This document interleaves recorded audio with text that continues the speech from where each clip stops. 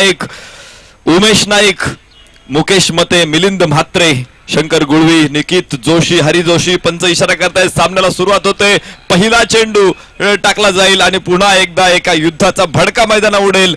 रणशिंग फुंकलं गेलं आणि युद्धाला सुरुवात. ओहो, पहिला चेंडू middle of the bat, perfect shot on पूल, चेंडू सीमारेषा बाहेर, षटकार.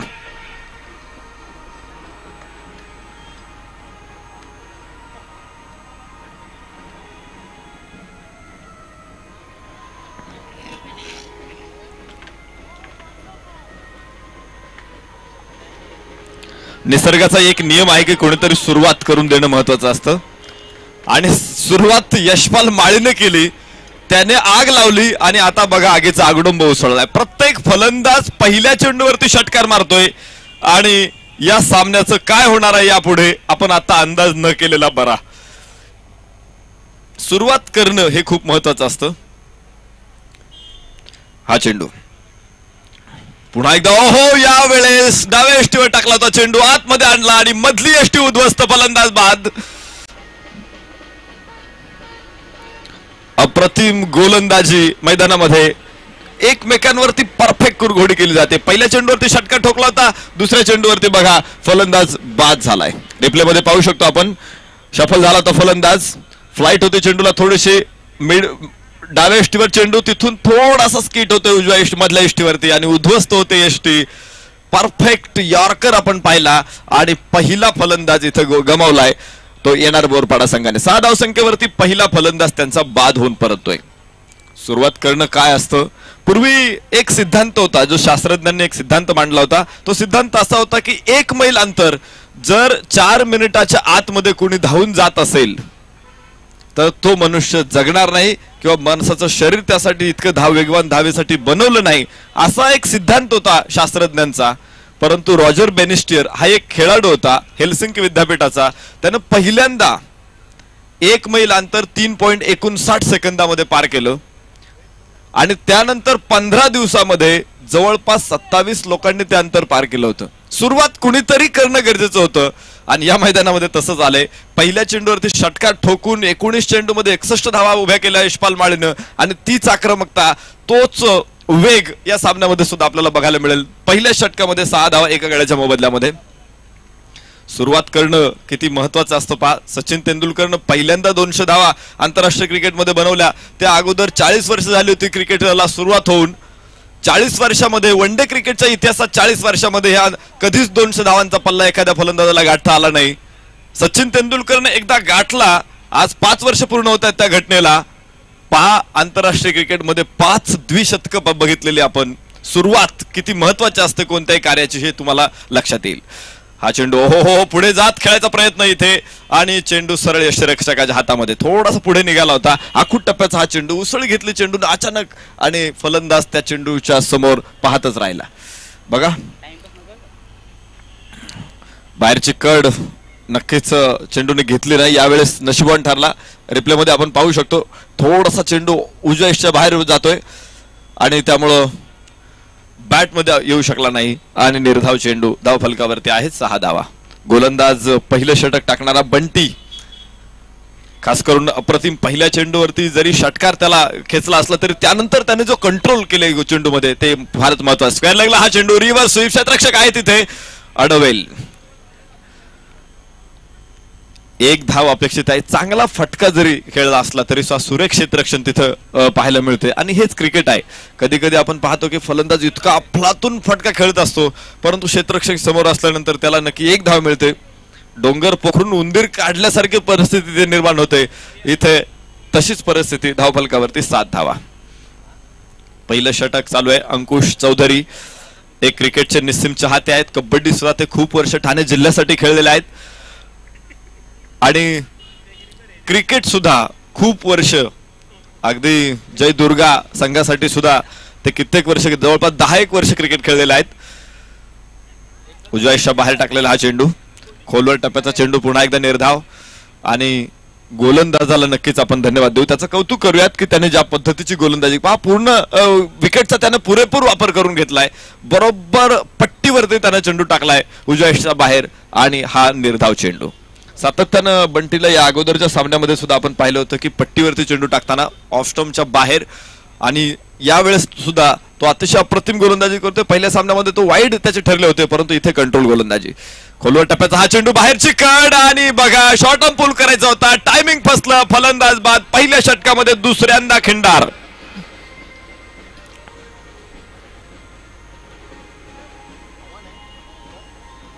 दुसरा फलंदाज इथे बाद होऊन परतील. बघा कसा झाला हा फलंदाज बाद. हा चेंडू ऑफ स्टंप वरती होता, नक्कीच मिड विकेटची दिशा निश्चित केली होती, आणि बाहेरची कट टॉप एज घेऊन चेंडू यष्टिरक्षकाच्या हातामध्ये. एक सोपा झेल आणि दुसरा धक्का. बंटी पहिल्या षटकामध्ये 2 गड्यांना बाद करतोय. पहा, पहिल्या चेंडूवरती षटकार होता, तिथून पुढे त्याने 2 फलंदाज बाद केलेत, फक्त 1 धाव दिली. एकंदरीत धाव फलकावरती आपण पाहतोय 7 धावा 2 गड्यांच्या मोबदल्यामध्ये येणार बोरपाडा.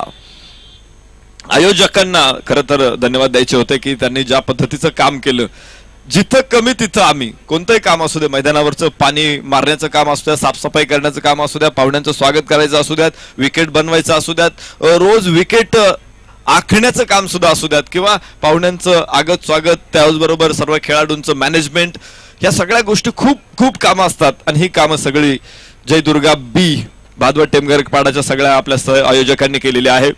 त्यामध्ये हरी जोशी, प्रतीक दिवेकर, निलेश नाईक, सागर पवार, चिरंजीव नाईक, सागर पाटील, हर्षल पाटील, कल्पेश गुळवी, रंगनाथ तरे, बबल्या गोरे, सुकीर म्हात्रे, या सगळ्याच कार्यकर्त्यांना आपण धन्यवाद देऊ. लक्ष्मण नाईक यांनी जी खेळपट्टी बनवलेली, आज 7व्या दिवशी सुद्धा ही खेळपट्टी अतिशय अप्रतिम आहे. विशेषतः दररोज मेहनत या खेळपट्टीवरती त्यांनी घेतलेली आहे, आणि त्यामुळे नक्कीच खेळपट्टीने आज रंग आणलेला आहे. या सामन्यामध्ये फलंदाज मैदानामध्ये असेल तो संतोष ना, स्ट्राइक एंडला संतोष मढवी फलंदाज. आहो, संतोष मढवीचा हा फटका, short on full, deep mid wicket सीमारेषे बाहेर खेचलेला षटकार.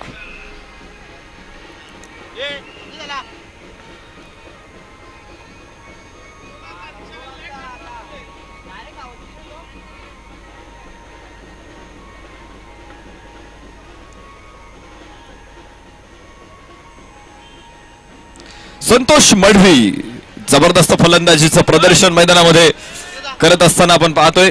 षटकारानं त्याने देखील खातं खोललेलं आहे. ज्यावेळेस प्रेशर येत असतो आणि प्रेशर हँडल करायचा कसा असतो हे संतोष मढवीला नक्कीच माहिती आहे. संपूर्ण महाराष्ट्रभर तो क्रिकेट खेळलेला आहे. महाराष्ट्रातल्या प्रत्येक चांगल्या मैदानावरती त्यानं क्रिकेट खेळलेला आहे. As a ball, as a bat, एक अष्टपैलू ऑलराऊंडर खेळाडू म्हणून भिवंडीचा अभिमान असलेला हा खेळाडू आहे संतोष मढवी. अलीकडे मुंबईतल्या अतिशय ताकदवान संघांमधून तो अनेक ठिकाणी खेळत असतो, आणि सातत्यानं मोठ्या स्पर्धांमध्ये माझ्या समोर संतोष मढवी खेळलेला आहे. शेवटचा त्याला नक्कीच मी रत्नागिरी या ठिकाणी बघितलं होतं, आणि त्यावेळेस देखील त्यानं आपल्या खेळाची जादू मैदानावरती पसरवली होती. आजही तसाच एक फटका त्याने खेळत आपली क्षमता दाखवून दिली. इथून पुढे 6 षटकामध्ये त्याला नक्कीच मोठा खेळ करायचा आहे. 2 फलंदाज बाद झाले असताना संतोष मढवीवरती जबाबदारी आहे. कुणाल लॉंग ऑन ला, संतोष मढवी बाद. नक्कीच फलंदाज बाद होण्याचा सिलसिला जारी. सूरजने टिपलेला अप्रतिम झेल.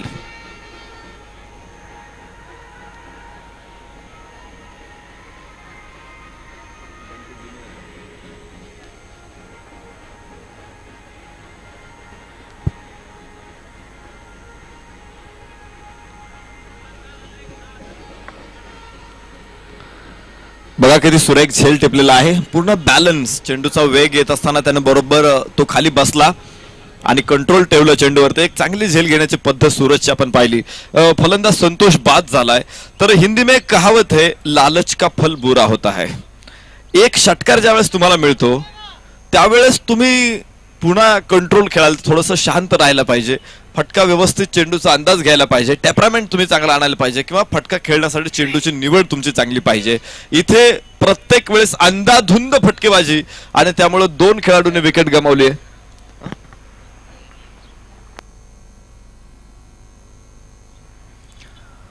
तिसरा फलंदाज 13 धावसंख्येवरती गमावलाय. पुन्हा एकदा 13 ही धावसंख्या अशुभ ठरलेली आहे येणार बोरपाडा संघासाठी. संतोष मढवी बाद. दीपक मढवी एक भाऊ मैदानामध्ये बाद झालाय, संघनायक मैदानामध्ये आलेला आहे दीपक मडवी. लोअर फुल टॉस, स्क्वेअर लेगला चेंडू, across the bat, perfect angle बनवला आणि एका धावेने धावफलक आता पुढे जाईल. धावफलक जाऊन पोहोचतोय 14 धावा. मी नक्कीच एक चर्चा केली होती पहिल्या दिवशी. रणजित सिंह हा जो फ्लिक खेळायचा, त्याचा फ्लिक इतका प्रसिद्ध असायचा की त्यासाठी इंग्लंडचे खेळाडू अक्षरशः प्रेक्षक वेडे व्हायचे रणजित सिंहची फलंदाजी बघायला. बिल्कुल. उसके बाद मोहम्मद अजहरुद्दीन और लक्ष्मणच्या बॅट फ्लिक जर खेळला तर द्वारकानाथ संजयगिरी म्हणायचे की चेंडू नववधू सारखा शहारतो. आता नववधू कधी शहारते हे द्वारकानाथ संजयगिरींनाच विचारावं लागेल. 14 धावा धावफलकावरती आहेत. परंतु हा चेंडू पुन्हा एकदा फिरवलाय. चेंडू आपल्या मनगटाच्या सहाय्याने फ्लिकचा हा फटका होता. स्क्वेअर रेगला क्षेत्ररक्षक आहे, तिथून येईल, अडवेल, परंतु पहा एक धाव फक्त आहे. अप्रतिम क्षेत्ररक्षण तिथे आणि धावफलकावरती आपण पाहू शकतो आता 15 धावा. Yes, nice looking flick is dog. It tucked away on the onside. Ranjit Singh बाबत एक स्टेटमेंट केलं होतं ब्रिटिश मीडियानं की त्याच्या हातामध्ये बॉल बेरिंग बसवलीत की काय. हा चेंडू खोलवर टप्प्याचा होता, खंडून काढावा लागला, धाव मिळणार नाही. फॉलो थ्रू मध्ये गोलंदाज आहे.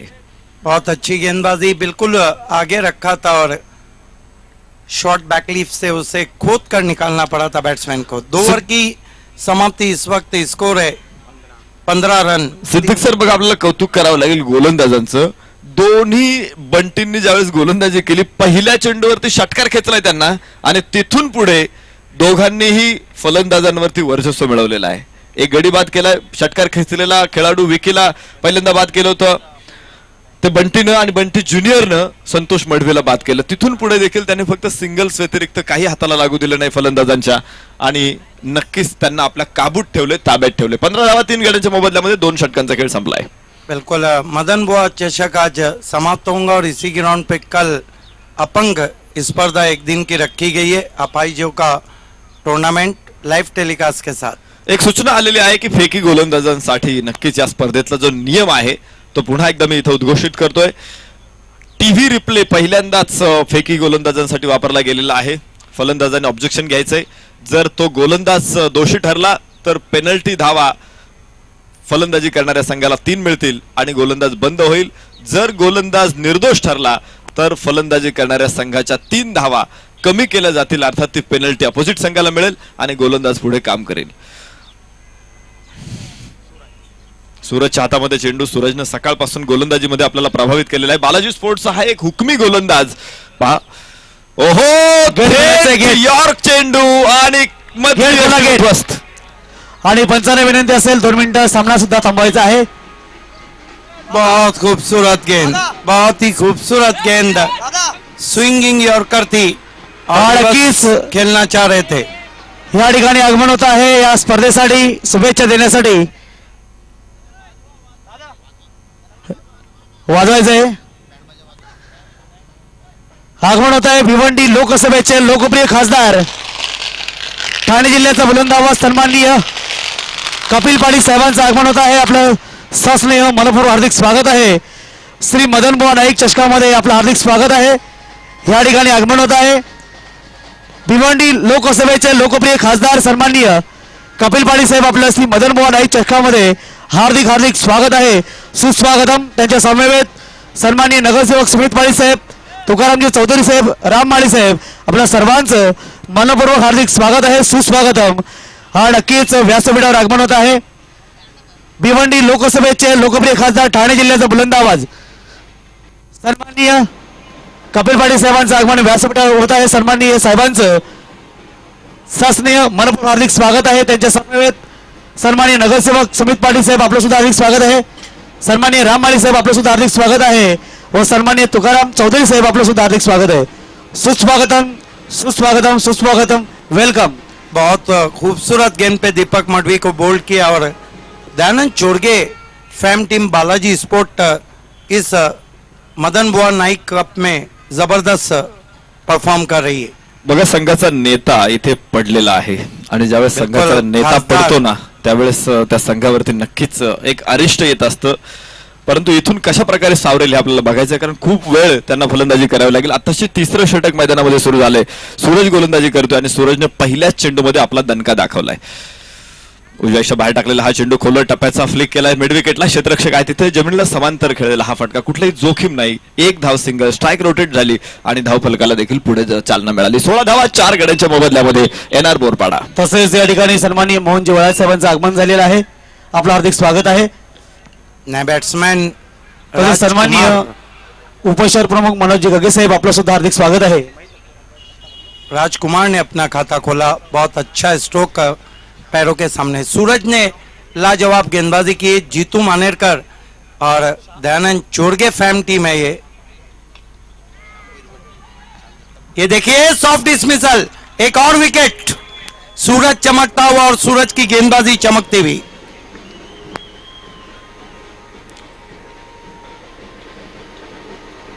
बिल्कुल बालाजी चषक जिन्होंने तालुका क्रिकेट को दिया था, थाना जिला भाजपा ग्रामीण संपर्क प्रमुख दयानंद चोरगे, उन्हीं की टीम. अब ये देखिए किस तरह से खेला था, दूर से खेल रहे थे, वहां पर लिविंग एज लगा था और सॉफ्ट डिसमिसल. बघा कसं डावाला खिंडार पडलेला आहे. इथे एका पाठोपाठ एक फलंदाज बाद होऊन परत आहे. जणू काय एखादी माळ तुटल्यानंतर एखादा मणी असा निखळून पडतो आणि त्याच्यानंतर सगळेच मणी खळाळकडे निखळून पडतायत. इथे 4 फलंदाज स्वस्तात बाद झालेले आहेत. तर संतोष मढवे आणि विकी यांनी तर आत्मघातकी फटके मारून दोघे बाद झालेत. परंतु जे क्लीन बोल्ड आपण बघितला की सूरजने आता काढला तर परफेक्ट यॉर्करवर आणि त्यानंतर आता फलंदाज बाद झाला. देख सकते हैं सम्माननीय खासदार कपिल पाटिल जी, मदन बुआ नाइक, सुमित पाटिल विद्यमान नगर सेवक, अन्य मान्यवर के साथ आप सभी का हार्दिक स्वागत है. नक्कीच व्यासपीठावर विराजमान सर्व मान्यवरांचं हार्दिक स्वागत आहे. या ठिकाणी उपस्थित भिवंडी लोकसभेचे लोकप्रिय खासदार सन्माननीय कपिल पाटील साहेबांचं पुनश्च एकदा मदन बुवा नाईक साहेबांच्या या चषकामध्ये हार्दिक स्वागत आहे, सुस्वागतम. त्यांच्या समवेत सन्माननीय नगरसेवक सुमित पाटील साहेब, संपर्क प्रमुख भिवंडी शहर शिवसेना मोहनजी वल्लाल साहेब, आपलं सुद्धा हार्दिक स्वागत आहे. श्याम पाटील साहेब, आपलं सुद्धा हार्दिक स्वागत आहे. तसेच उपशहर प्रमुख सन्माननीय मनोज गगे साहेब, आपलं सुद्धा हार्दिक स्वागत आहे.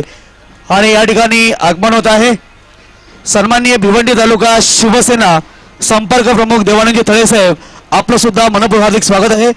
त्यांचं व्यासपीठावर आगमन होत आहे. वेलकम, सुस्वागतम. सन्माननीय शिवसेना संपर्क प्रमुख भिवंडी तालुका देवानंदजी थळे साहेब, आपलं श्री मदन बुवा नाईक चषकामध्ये हार्दिक हार्दिक स्वागत आहे.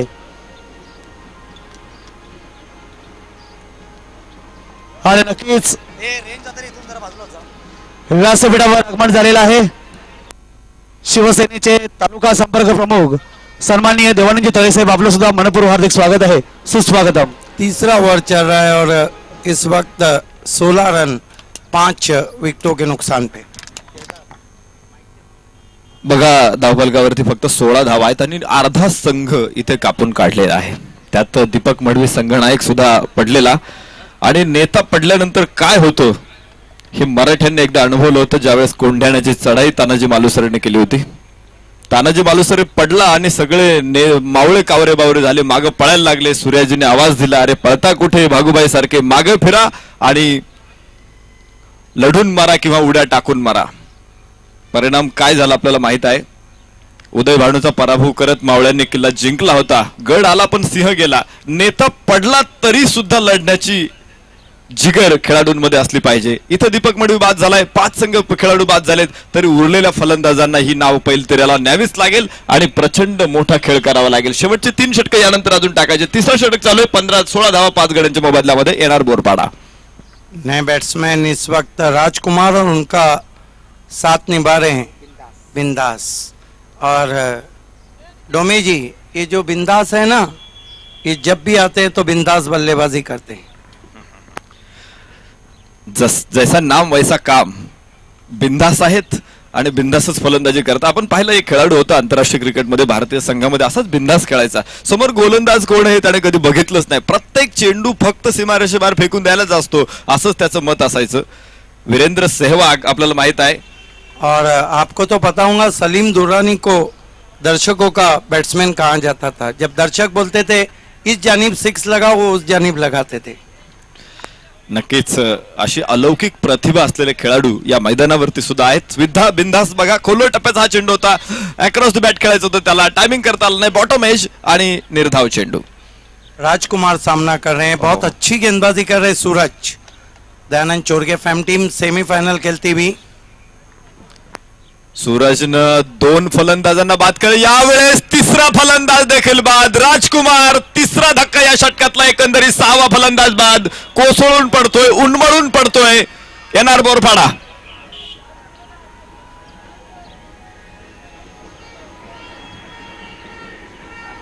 पत्त्याचा बंगला कोसळावा, पत्त्याचा बंगला ढासळावा, अशा प्रकारचा या ठिकाणी संघ ढासळतोय. एनआर बोरपाड़ा किस तरह से उस कैच को लिया, बहुत फाइन खड़ा किया था वहां पे. जो रणनीति, जो जाल बिछाया था, उसमें फंस गए राजकुमार. अब कहना होगा सूरज ने इससे पहले वाले मुकाबले में भी 3 विकेटें ली थी, और इस ओवर में कितने विकेटें ली उन्होंने? 3 विकेटें ली. सूरज मला वाटतं आज सिरियल किलर झालाय. सातत्यानं त्यांनी बळींचा खच मैदानामध्ये टाकलाय. पहिल्या सामन्यामध्ये 3 विकेट, आता या षटकामध्ये 3 गडी त्याने बाद केलेले आहेत, नेस्तनाबूत केलेत. अगर हम मदन बुआ नाइक कप की तरफ देखते हैं तो मैन ऑफ द सीरीज के एक बहुत बड़े दावेदार के रूप में सूरज सामने आए. हालांकि बहुत और भी खिलाड़ी हैं इस रेस में. इतक्या शानदार खेळाला नक्कीच मॅन ऑफ द सिरीजचं कोंदण मिळायलाच हवं. परंतु या अगोदरही कित्येक असे चांगले खेळाडू आहेत की ज्यांनी खरंच आपल्याला या मैदानामध्ये प्रभावित केलेलं. या अगोदरचा खेळ एक झंझावात मैदानामध्ये होता यशपाल माळीचा. 19 चेंडू 61 धावा, काय अफलातून खेळी होती. यावेळेस चेंडू डाव्या स्टेवर होता, फ्लिक करायचं होतं, सरळ अँगल करू शकला नाही बॅटला व्यवस्थित. फॉलो थ्रू मध्ये सूरज आडवेल, अप्रतिम गोलंदाजी, एक यशस्वी स्पेलची सांगता. 1 षटक टाकलं त्यानं, 1 धाव दिली, 3 गड्यांना बाद केले. अप्रतिम गोलंदाजी, 16 धावा 3 गड्यांच्या 6 गड्यांच्या मोबदल्यामध्ये येणार बोरपाडा. शेवटची 3 षटकं अजून शिल्लक आहेत आणि या 3 षटकांमध्ये काय होणार आहे, सुनिए कमेंट्री का हाल और सिद्दीक बाबे जी की जुबानी. बहुत बहुत धन्यवाद नरेश डोमे जी. 3 ओवर 16 रन और विकेटों को हम देखें तो कितने, 6 विकेट. एनआर के कैप्टन ने अच्छा ओपिनियन दिया था दीपक मडवी ने कि चक गेंदबाजी जिस दिन से बंद हुई है, कोई सूरज से सीखे, कोई मैं कहता हूं भावेश से भी सीखे.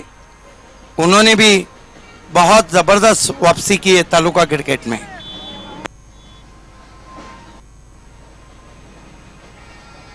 या ठिकाणी आगमन झालेलं आहे भारतीय जनता पार्टी भिवंडी शहर अध्यक्ष, विद्यमान नगरसेवक भिवंडी महानगरपालिका संतोषजी शेट्टी साहेबांचं आगमन झालेलं आपलं श्री मदन बुवा नाईक चषकामध्ये हार्दिक हार्दिक स्वागत आहे, सुस्वागतम, वेलकम.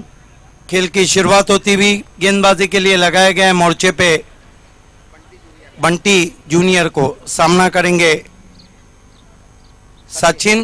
नॉन स्ट्राइक पर इस वक्त बिंदास मौजूद है. अब सारा दारोमदार बिंदास पर एनआर का.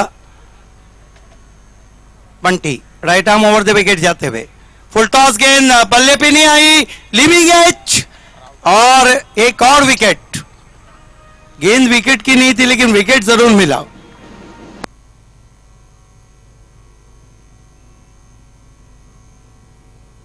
आज जहां मराठा पंजाब के तेवर तीखे लग रहे हैं, बालाजी की भी गेंदबाजी के तेवर काफी तीखे लग रहे हैं. पहले बल्ले को छुआ था, उसके बाद गेंद शरीर से छुई, रिकोशेस हुई, अच्छा कैच अभी का. क्षेत्ररक्षक बिलकुल तयार नव्हता झेल घेण्यासाठी, परंतु त्याने बघितलं की अरे झेल माझ्याकडे येतोय, अचानक हाडाबडून आला आणि चेंडूवरती तो नक्कीच धावून गेला. एक चांगला झेल टिपलाय.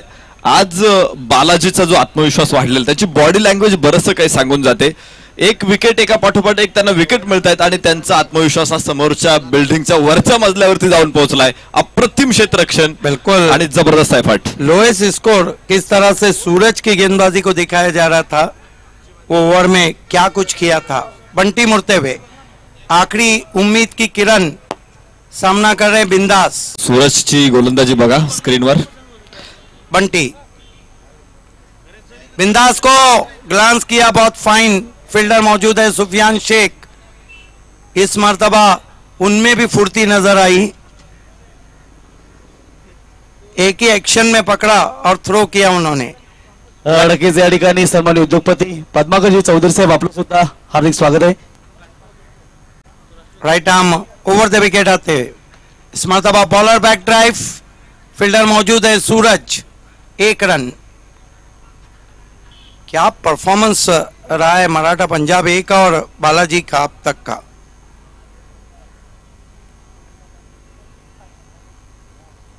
तसेच पत्रकार गुरुनाथ नाईक आपलं सुद्धा हार्दिक स्वागत आहे, सुस्वागतम. बंटी छोटे रन अप से इस मरतबा तेज निकल गई, छोड़ दिया वहां पर बैट्समैन संदीप मडवी ने. सिद्दीकजी, एक गोष्ट मला नक्कीच भिवंडी क्रिकेटच्या बाबतीमध्ये बोलायची आहे की जे मालक आहेत संघांना बनवणारे त्यांना खरं तर धन्यवाद द्यायला पाहिजे की त्यांनी प्रत्येक संघ हा मजबूतच बनवलेला आहे आपल्या संघामध्ये.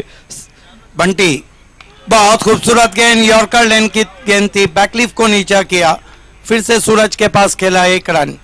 दयानंद चोरगे फैम टीम पूरी तरह से अब चार्ज हो चुकी है. वेळा आपण पाहत असतो की एखाद्या मालकाने आपला संघ मजबूत बनवला असता दुसरे संघ काही कमकुवत दिसले असते, परंतु असं अजिबात होत नाहीये. सातत्यानं एकाचड एक संघ या स्पर्धेमध्ये आपल्याला पाहायला मिळतात. इस मरतबा बॉलर बैक ड्राइव थोड़ी देर हवा में थी, लॉन्ग ऑफ पे कप्तान सोमनाथ ने कप्तानी बहुत अच्छी की और इस तरह 4 ओवर की समाप्ति. स्कोर है 19 रन, न्यूनतम स्कोर 20 है. ये देखिए बॉलर बैक ड्राइव किया था. बात आपने की स्पॉन्सरों की, ये जो दोनों टीमें, एक तो नरेश माली की और एक टीम है भारतीय जनता पार्टी थाना जिला ग्रामीण संपर्क प्रमुख दयानंद चोरगे जी की टीम खेल रही है. हर टीम के पीछे एक बड़ा नाम छुपा हुआ है. भिवंडी में बहुत अंबानी है, बहुत विजय मालिया है. नक्कीच खरं तर मालकांना धन्यवाद द्यायला पाहिजेत, कारण छत्रपती शाहूराम महाराजांनी खऱ्या अर्थानं खेळ आणि कला आणि क्रीडा ह्या लोकांमध्ये आणल्या. राजाश्रय मिळण्यापेक्षा या कलांना जर क्रीडांना लोकाश्रय मिळाला तर खेळ पुढे जातील, कला पुढे जातील आणि त्यांनी अचूक खेळलं. आज आपण पाहतोय अशी प्रकारची दानशूर माणसं समाजातली पुढे येत आहेत, असा संघ बनवत आहेत, खेळाडूंना व्यासपीठ निर्माण करून देत आहेत आणि आर्थिक स्तर सुद्धा देत आहेत. देखिए बड़े स्ट्रोक नहीं लग रहे, गेंदे बदली जा रही. Thank you commentary box. आपल्या विनंती असेल आपण आजच्या या स्पर्धेला सर्व खेळाडूंना शुभेच्छा देण्यासाठी व्यासपीठावर विराजमान सन्माननीय पाहुण्यांचं स्वागत आणि सन्मान करतोय. मित्रांनो, आजच्या ह्या स्पर्धेसाठी भिवंडी लोकसभेचे लोकप्रिय खासदार, ठाणे जिल्ह्याचा बुलंद आवाज सन्माननीय कपिल पाटील साहेबांचं आगमन झालेलं आहे आणि नक्कीच व्यासपीठावर सन्माननीय साहेबांचं स्वागत आणि सन्मान होत आहे. मी या कार्यक्रमाचे आयोजक भिवंडीचे लोकनेते सन्माननीय मदन बुवा नाईक साहेबांना विनंती करतोय, बाजा वाजवायचा, आपण ड्रम सेट आपण वाजवायचा आहे आणि पंचांना विनंती फक्त 2 मिनिटं आपण थांबायचं आहे. या ठिकाणी स्वागत आणि सन्मान होत आहे. डीजे भिवंडी लोकसभेचे लोकप्रिय खासदार सन्माननीय कपिल पाटील साहेबांचं स्वागत आणि सन्मान होत आहे आणि स्वागत करतायत या कार्यक्रमाचे सर्व भिवंडीचे लोकनेते आदरणीय मदन बुवा नाईक साहेबांच्या शुभ हस्ते. धन्यवाद साहेब. आणि नक्कीच आपण या अतिशय महत्त्वपूर्ण कार्यक्रमाला, या स्पर्धेला उपस्थित झाला त्याबद्दल पुन्हा एकदा आपलं हार्दिक स्वागत. आणि आमच्याकडून ही तुम्हाला सप्रेम भेट, या स्पर्धेची आठवण म्हणून ही सन्माननीय मदन बुवा नाईक साहेबांच्या वतीने सप्रेम भेट. त्यानंतर व्यासपीठावर विराजमान सन्माननीय मान्यवरांचा आपण स्वागत आणि सन्मान करतोय. या ठिकाणी उपस्थित शिवसेना संपर्क प्रमुख भिवंडी तालुका देवानंदजी थळे साहेबांचं स्वागत आणि सन्मान करायचा आहे. मी बुवा साहेबांना विनंती करतो, देवानंदजी थळे साहेबांचं स्वागत आणि सन्मान आपल्या शुभ हस्ते करायचं आहे. आजच्या स्पर्धेसाठी उपस्थित मान्यवरांचं स्वागत आणि सन्मान होत आहे.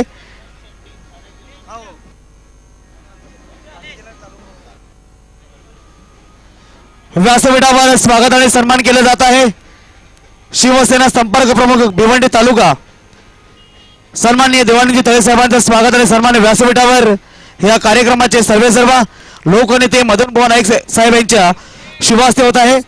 नक्कीच साहेब, आपण या गोड कार्यक्रमाला उपस्थित राहा त्याबद्दल पुन्हा एकदा आपलं हार्दिक स्वागत आहे. त्यानंतर व्यासपीठावर विराजमान मान्यवरांचा आपण स्वागत आणि सन्मान करायचा आहे. या ठिकाणी उपस्थित भारतीय जनता पार्टी भिवंडी शहर अध्यक्ष व विद्यमान नगरसेवक भिवंडी महानगरपालिका संतोषजी शेट्टी साहेबांचं स्वागत आणि सन्मान करायचा आहे। मी पुन्हा एकदा मदन बुवा नाईक साहेबांना विनंती करतोय आपल्या शुभ हस्ते आपण नक्कीच संतोषजी शेट्टी साहेबांचं स्वागत आणि सन्मान करायचं आहे। आजच्या या स्पर्धेला नक्कीच शुभेच्छा देण्यासाठी उपस्थित मान्यवरांचं व्यासपीठावर स्वागत आणि सन्मान केले जात आहे। भिवंडी शहराध्यक्ष भारतीय जनता पार्टी व विद्यमान नगरसेवक भिवंडी महानगरपालिका सन्माननीय संतोषजी शेट्टी साहेबांचं स्वागत आणि सन्मान व्यासपीठावर होत आहे। त्यानंतर व्यासपीठावर विराजमान सन्माननीय नगरसेवक भिवंडी महानगरपालिका सुमित पाटील साहेबांचं स्वागत आणि सन्मान करायचं आहे। आणि नक्कीच आमच्याकडून देण्यात येणारी भेट आपण स्वीकारायची ही स्पर्धेची आठवण आहे। त्यानंतर सन्माननीय नगरसेवक सुमित पाटील साहेबांचं स्वागत आणि सन्मान करायचा आहे। मी पुन्हा एकदा मदन बुवा नाईक साहेबांना विनंती करतोय आपल्या शुभ हस्ते सन्माननीय नगरसेवक भिवंडी महानगरपालिका सुमित पाटील साहेबांचं स्वागत आणि सन्मान करायचं आहे।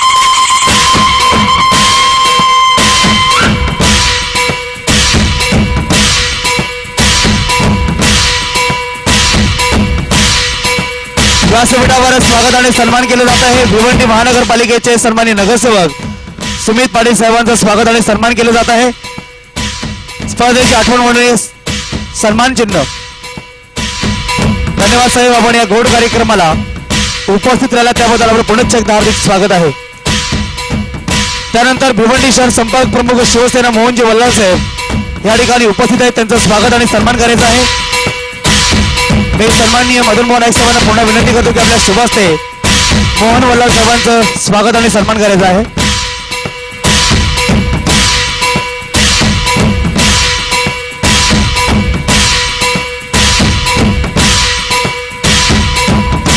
त्यानंतर व्यासपीठावर विराजमान सन्माननीय तुकारामजी चौधरी साहेबांचं स्वागत आणि सन्मान करायचं आहे। आजच्या कार्यक्रमासाठी या स्पर्धेसाठी उपस्थित सन्माननीय तुकारामजी चौधरी साहेबांचं स्वागत आणि सन्मान या कार्यक्रमाचे सर्व लोकनेते मदन बुवा नाईक साहेबांच्या शुभ हस्ते होत आहे।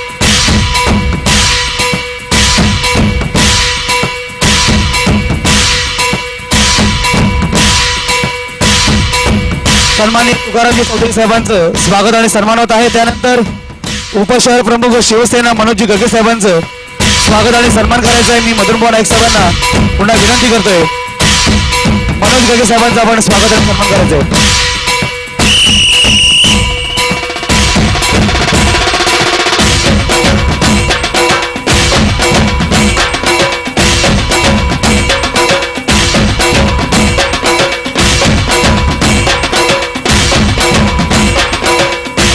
त्यानंतर सन्माननीय श्याम पाटील साहेबांचं स्वागत आणि सन्मान करायचं आहे। आजच्या स्पर्धेसाठी उपस्थित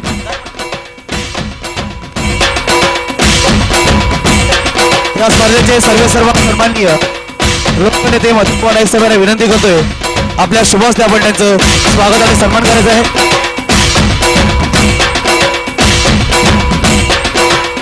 त्यानंतर या आजच्या स्पर्धेसाठी उपस्थित सन्माननीय उद्योगपती पद्माकरजी चौधरी साहेबांचं स्वागत आणि सन्मान करायचं आहे।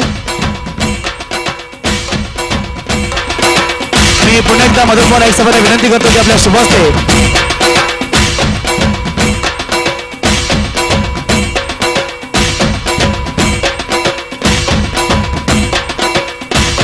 व्यासपीठावर विराजमान सर्व सन्माननीय पाहुण्यांचं स्वागत आणि सन्मान केलं जात आहे। सन्माननीय उद्योगपती पद्माकरजी चौधरी साहेब यांचं स्वागत आणि सन्मान केले जात आहे। त्यानंतर स्वागत आणि सन्मान करायचं आहे सन्माननीय राम माळी साहेब आपल्यामध्ये उपस्थित आहेत। मी सन्माननीय मदन बुवा नाईक साहेबांना विनंती करतो की सन्माननीय राम माळी साहेबांचं स्वागत आणि सन्मान आपल्या शुभ हस्ते आपण करायचं आहे। या ठिकाणी ओम साई ऑटोकेकचे प्रोप्रायटर सुरेंद्र पाटील साहेब आपलं हार्दिक स्वागत आहे। एसकेएन मेकर्स क्लबचे सन्मान्य अध्यक्ष दिलीप नाईक साहेब आपलं सुद्धा हार्दिक स्वागत आहे, सुस्वागतम। व्यासपीठावर स्वागत आणि सन्मान केले जात आहे सन्माननीय राम माळी साहेबांचं स्वागत आणि सन्मान या कार्यक्रमाचे सर्व सन्माननीय मदन बुवा नाईक साहेब यांच्या शुभ हस्ते होत आहे।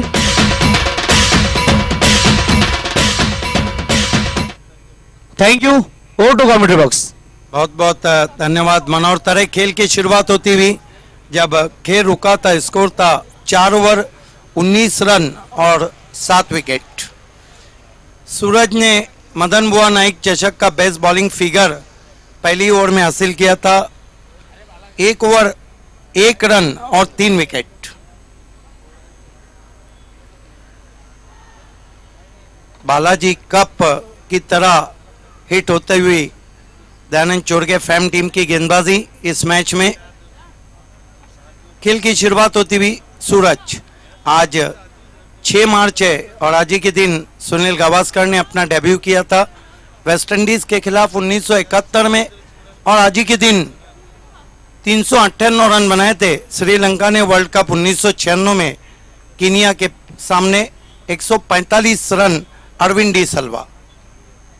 पहली गेंद भेज दिया गेंद को डीप स्क्वायर लेग पर, कोशिश रहेगा और गेंद 6 रनों के लिए।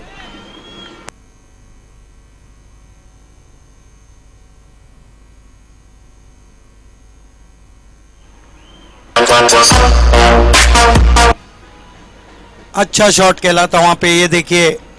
हालांकि कैलकुलेटेड 6 था, विद द टाइट स्लॉक किया था गेंद को, कोशिश की थी वहां पे, लेकिन गेंद 6 रनों के लिए। 25 पे पहुंचा स्कोर एनआर बोरपाड़ा का। अगर बालाजी मैच को जीतती है तो तीसरी मर्तबा फाइनल में प्रवेश करेंगी। बैंड बाजा। धन्यवाद धन्यवाद। बँड पथक आपण खूप सुंदर वाजवता, पण आता थांबायचंय। बँड पथक थँक्यू। थोडा वेळ आता आपण थांबायचंय। या ठिकाणी सन्माननीय ज्येष्ठ नगरसेवक भिवंडी महानगरपालिका बाळाजी चौधरी साहेब यांचं आगमन झालेलं, आपलं हार्दिक स्वागत आहे, सुस्वागतम। सूरज गेंदबाजी कर रहे हैं, सामना करेंगे बिंदास। आखिरी उम्मीद की किरण। इस मर्तबा गेंद को खेल दिया है, देखना है कैच होता है या नहीं। आउट, बड़ी विकेट।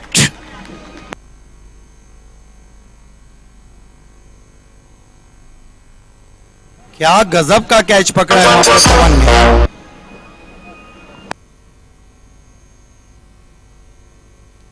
विनोद पाटिल ने बहुत खूबसूरत कैच पकड़ा है।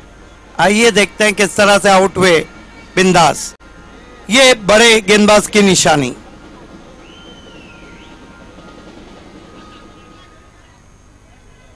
एक सिक्सर लगने के बाद आखिरकार सूरज ने बिंदास को वापस कर दिया।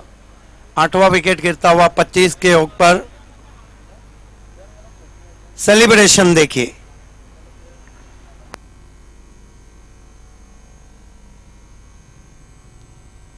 सूरज पहले गेंदबाज बने मदन बुआ नाइक चषक में जिन्होंने 4 विकेटें ली। बहुत खूबसूरत गेंदबाजी।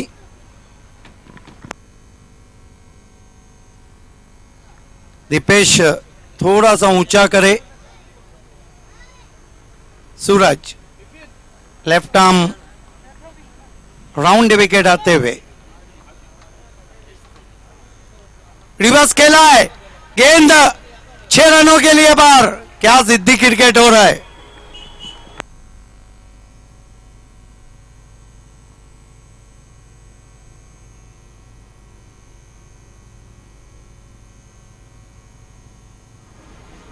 और डोमेसर मुकेश भी काम मानने वाले थे। ये देखिए रिवर्स शॉट खेला उन्होंने, गेंद स्क्वायरिश थर्ड मैन बाउंड्री के बाहर जाती हुई 6 रन।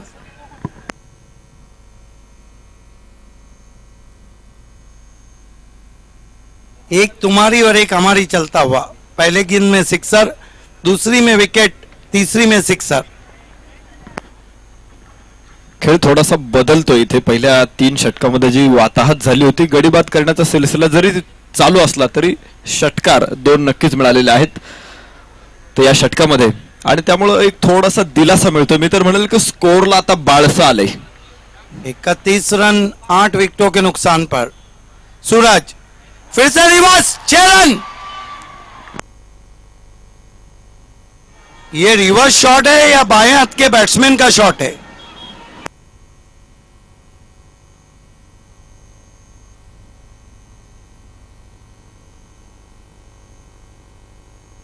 और अब तो हम कह सकते हैं कि सूरज को तारे नजर आते हुए। शायद दिन में।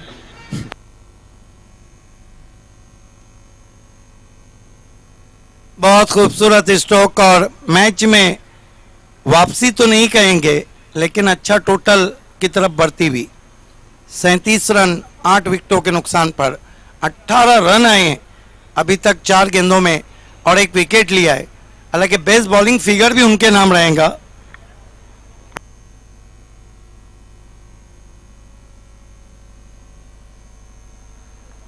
पाचव्या षटकामध्ये 37 धावा आहेत 8 गड्यांच्या मोबदल्यामध्ये। ज्यावेळेस थोडा वेळ खेळ थांबला आणि सुरू झाला, एक टर्न मिळाला खेळाला बघा। सूरजच्या पहिल्या चेंडूवरती षटकार, त्याच्यानंतर 1 विकेट, परंतु 2 षटकार लागोपाठ परत एकदा बघितले आपण। अगोदर जो धावांसाठी कुठेतरी झगडत होता, इथे धावा मात्र आता त्यांच्या पाठीमागे धावतायत। सूरज का सामना कर रहे 12 पर मुकेश। इनको कहां छुपा के रखा था एनआर ने, जो इतना देर से भेजा है। 10व्या क्रमांकावरच्या फलंदाजानं इथे 2 षटकार ठोकलेत आणि तेही त्याने षटकाराने खातं खोललंय। बहा किती आक्रमक फलंदाज असेल मुकेश। इस मर्तबा फिर से रिवर्स खेलने की कोशिश, लेकिन ये देखिए सूरज बोल्ड कर दिया वहां पर और सारा गुस्सा गेंदबाज पे, बल्लेबाज पे निकाल दिया।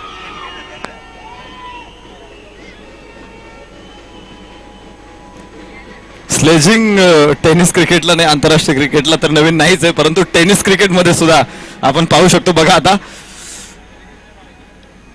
त्याची डावी यष्टी उद्ध्वस्त झाली। रिव्हर्स खेळायचा प्रयत्न होता, खोलवर टप्प्याचा हा चेंडू आणि कनेक्ट करू शकला नाही। आणि त्यानंतर बघा दोघांमध्ये कशी स्लेजिंग झाली। बिल्कुल 5वां विकेट हासिल करने वाले पहले गेंदबाज बन गए सूरज। वाह, 9 विकेटें गिरी, 5 विकेटें सूरज ने लिए और 1 गेंद बाकी और आखिरी जोड़ी बीच मैदान पर। या षटकामध्ये थोडासा महागडा ठरलाय, परंतु 5 फलंदाजांना त्यांनी बाद केलेला आहे। स्लेजिंग तुम्हाला माहित असेल की आपण इंग्लंड विरुद्ध सामना खेळत होतो आणि फ्लिंटॉफने काहीतरी डिवसलं होतं युवराज सिंगला। युवराजने पुढच्या षटकामध्ये 6 स्टुअर्ट बॉर्डला 6 षटकार ठोकले होते। म्हणजे कुणीतरी आव्हान द्यावं लागतं, कुणीतरी प्रति आव्हान द्यावं लागतं, तर नक्कीच काहीतरी इतिहास घडतो आपण बघितलेला आहे। बिल्कुल इवन फुल ओवर चल रहा है, 3 सिक्सर लगे, 2 विकेटें गिरी है। आखिरी जोड़ी बीच मैदान पे सूरज की आखिरी गेंद है। अब तक 5 विकेटें हासिल कर चुके हैं। अजून एक रेफरन्स देईल मी या घटनेवरती। जर बायकोनं सुनावलं नसतं ना, तर तुलसीदासांनी सुद्धा रामचरितमानस सारखी सुंदर कलाकृती लिहिली नसती। बिल्कुल, इसीलिए तो कहा गया है कि भिवंडी बड़ा है ना, ठाणा बड़ा है, अलिबाग बड़ा है ना, पुणा बड़ा है। कोणाला सांगून का फायदा, ज्यामी बायको बरी आहे ते सगळा बड़ा है। महात्मा गांधींना जर दक्षिण आफ्रिकेमध्ये गाडीतून पटरीवरती फेकून नसतं दिलं, तर भारताला महात्मा सुद्धा मिळाला नसता। त्यामुळं आव्हान हे खूप महत्वाचं असतं। आणि नक्कीच या ठिकाणी आगमन झालेले आहे कल्याण डोंबिवली महानगरपालिकेचे सन्माननीय नगरसेवक सुनील वायले साहेब, आपलं हार्दिक स्वागत आहे, सुस्वागतम। 37 रन 9 विकेटों के नुकसान पे सूरज मुड़ते हुए। ये देखिए बहुत अच्छी गेंद थी, बैकलिफ को नीचा किया था। आज सुफियान शेख की फील्डिंग गजब की हो रही है और 5 ओवर की समाप्ति, 37 रन 1 विकेट बचा है।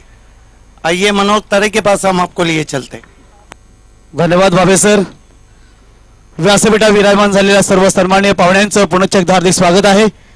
आपण पाहतात व्यासपीठावर भिवंडी लोकसभेचे लोकप्रिय खासदार सन्माननीय कपिल पाटील साहेब, सर्व मान्यवर। नक्कीच कपिल पाटील साहेबांचा काल वाढदिवस होता 5 मार्च। बी लेटेड, परंतु पुनश्च एकदा साहेबांना वाढदिवसाच्या हार्दिक हार्दिक शुभेच्छा। तसेच या ठिकाणी उपस्थित कल्याण डोंबिवली महानगरपालिकेचे सन्माननीय नगरसेवक सुनील वायले साहेब, आपलं हार्दिक स्वागत आहे। उद्योगपती योगेश गुळवी, आपलं सुद्धा हार्दिक स्वागत आहे, सुस्वागतम। Thank you. Over to commentary box. धन्यवाद मनोज तरे। 37 रन 9 विकेटों के नुकसान पर स्टार 1, स्टार 2, स्टार 3 और स्टार 4 इस वक्त भिवंडी चैनल पर 4 मुकाबले चलते हुए।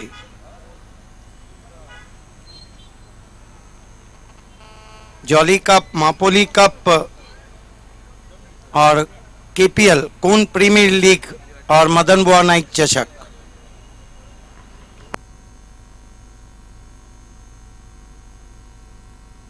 कल यहाँ पर अपाइजों का एक टूर्नामेंट रखा गया है, अपंग स्पर्धा। इस मरतबा छोड़ दिया वहाँ पर, और अंपायर बहुत जल्दी, हर अंपायर का अपना एक अंदाज रहता है। अंपायर कोहली को देखिए, फौरन ही अपने बाजुओं को खोलते हैं। शिवराम वैती उर्फ कोहली 1 रन से स्कोर 38 पे पहुंचा है।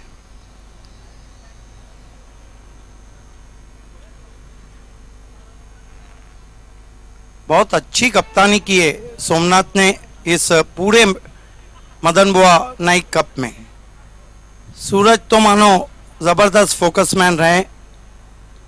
इस मरतबा ऑन दी अप खेला है, डाउन दी विकेट। हो क्या कैच पकड़ा है सूरज ने, all out. Down the wicket खेला था वहां पे और ऑल आउट हो गई। पहली टीम है जो ऑल आउट हुई। छा गए गुरु सूरज। गोलंदाजीमध्ये 5 फलंदाजांना त्यानं हिसका दाखवला आणि क्षेत्ररक्षणामध्ये देखील त्याने चित्त्याची चमक दाखवली। क्वार्टर फाइनल में उन्होंने 23 रन बनाए, 3 विकेटें ली, 2 कैच लिए, और इसीलिए तो कहा कि मैन ऑफ द सीरीज के बड़े दावेदार। तो आइए दोस्तों, हम आपको लिए चलते मनोहर तारे के पास। फाइनल में दयानंद चोरगे फैम टीम को 38 रन चाहिए पहुंचने के लिए। अगर पहुंची तो तीसरी मर्तबा पहुंचेंगी। कब भले से उन्होंने नहीं जीता है। या ठिकाणी खासदार, कार्यसम्राट खासदार कपिल पाटील साहेब उपस्थित आहेत। धन्यवाद कॉमेंट्री बॉक्स। या ठिकाणी शिक्षक मंडळाचे माजी सभापती विद्यमान सदस्य सुंदर नाईक साहेब, आपलं सुद्धा हार्दिक स्वागत आहे। तर नक्कीच व्यासपीठावर विराजमान मान्यवरांचा आपण या ठिकाणी शुभेच्छापर भाषण घेणार आहोत। पहिल्यांदा मी आवाज देतोय भिवंडी तालुका शिवसेना संपर्क प्रमुख देवानंदजी थळे साहेबांना विनंती असेल की आजच्या स्पर्धेच्या माध्यमातून नक्कीच 2 शब्द आपण शुभेच्छापर बोलायचे आहेत।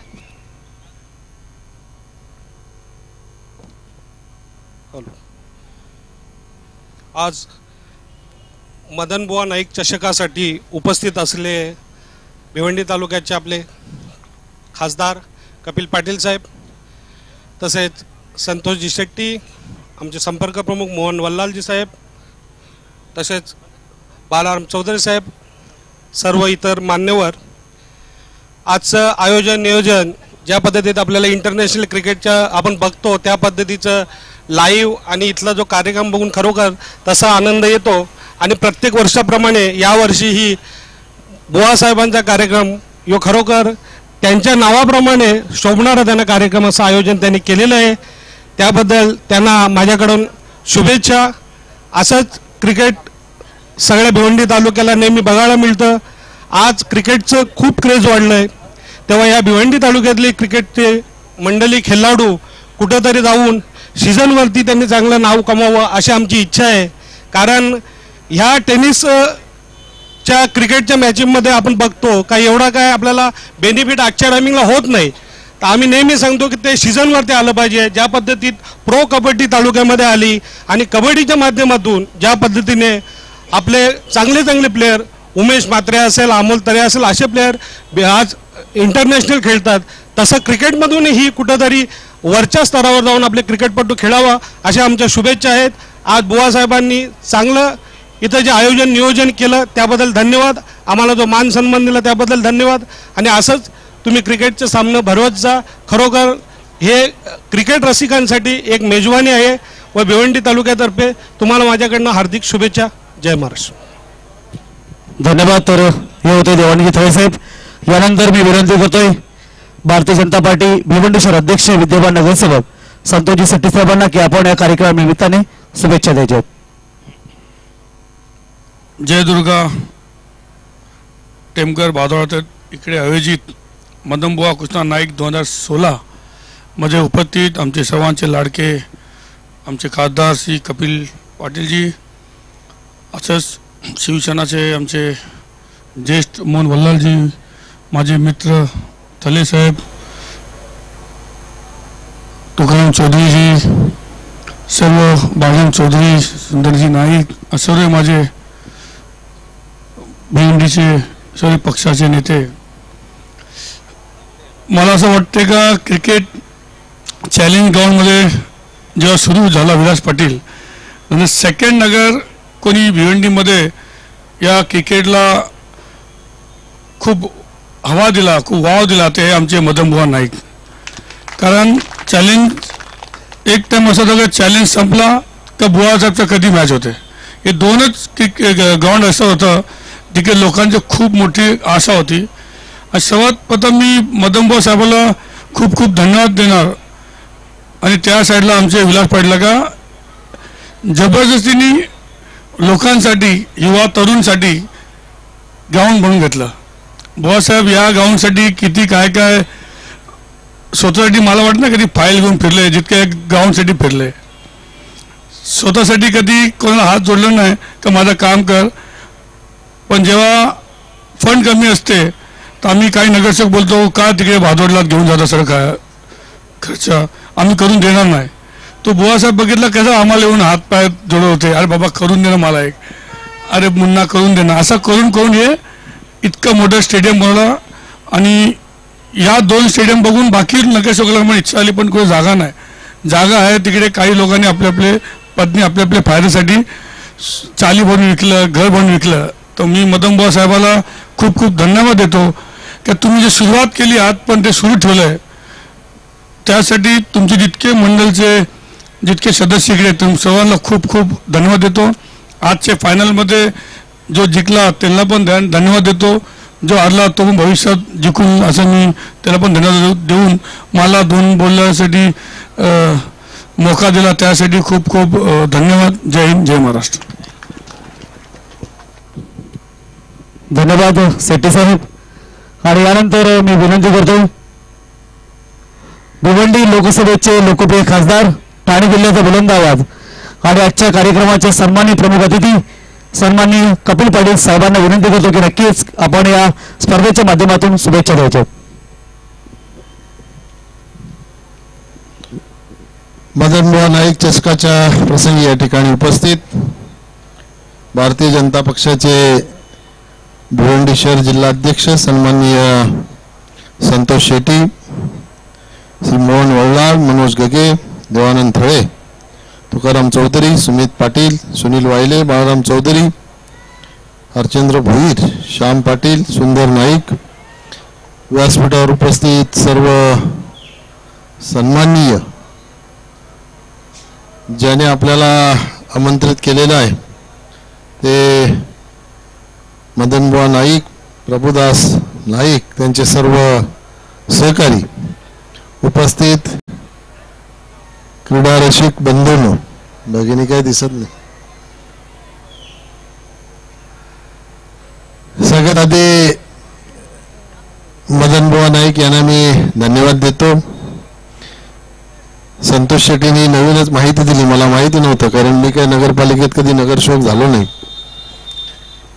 आपण अधिकाऱ्यांच्या जवळ पदाधिकाऱ्यांच्या जवळ फाईल घेऊन जाऊन ही जागा राखून ठेवली आणि बाकीच्या लोकांनी काय केलं ते पण त्यांनी सांगितलं. मी काय त्याचा पुनरुच्चार करणार नाही, पण मी नेहमी वाक्य सांगतो, बुवासाहेब तुमच्यासाठी एक वाक्य या ठिकाणी बोलतो की माणसाला स्वतःचा प्रकाश निर्माण करायचा असेल तर स्वतःला झळकायचा असेल तर स्वतःचा प्रकाश निर्माण करायला लागतो आणि स्वतःला चमकायचं असेल तर स्वतःचा तेज निर्माण करायला लागतो. आणि मला असं वाटतं की आपण आपल्या कार्यातून स्वतःचा प्रकाश आणि स्वतःचा तेज हे निर्माण केलंय. आणि म्हणून भिवंडीमध्ये चॅलेंज ग्राउंडच्या नंतर तुमचं नाव या ठिकाणी संतोष शेट्टींनी घेतलं, परंतु आम्ही सगळेच तुम्हाला असं सहकार्य करू, उद्याच्या दिवसात संतोष शेट्टीला चॅलेंज ग्राउंडवर जाऊन बोलायला लागेल की बाबा नाही, मदन बुवा नाईकांचं ग्राउंड 1 नंबरचं आहे, चॅलेंज ग्राउंड 2 नंबरवर आलं.